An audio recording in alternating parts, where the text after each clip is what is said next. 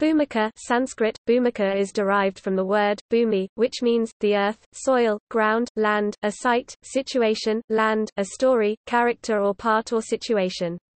The word, Bhumika, refers to a tablet or board for writing, subject, object or a receptacle, theatrical dress or an actor's costume, decoration of an image, a preface or introduction to a book. According to the Southaviravada Sarvastivada tradition of Buddhism, amongst the 49 50-seconds mental factors Bhumikas are the 10 Mahabhumikas which are common to all consciousness are, Vedana feeling, Sana perception, Satana volition, Phassa contact, Chanda desire to act, Panna wisdom, Sati mindfulness, Manashikara attention, Adhimokkha decision, Samadhi mental concentration or Ekaggata one-pointedness. The Upanishads speak about the 7 bhumikas or jnanabhumis fields of knowledge or the 7 stages of development of wisdom, and about the 4 kinds of jivanmuktas.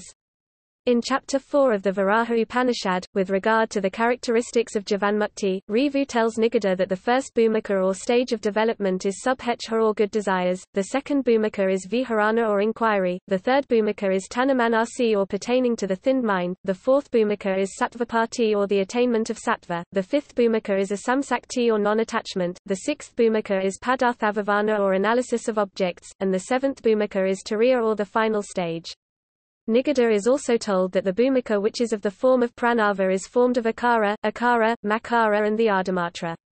The turiya essence of akara embraces the first, second and the third bhumikas whose function is called mumukshu. The turiya essence of akara embraces the fourth bhumika when the mind is firmly fixed on the non-dual and is called brahmavit. The turiya essence of makara embraces the fifth bhumika or sushuptipada, dreamless sleep, and is called brahmavidvara. The turiya essence of ardhamatra embraces the sixth bhumika, dreamless state, and is called brahmavidvarya, beyond which is the seventh bhumika or gudasupti and is called brahmavidvarishta when one remains in the secondless state without fear and with his consciousness almost annihilated.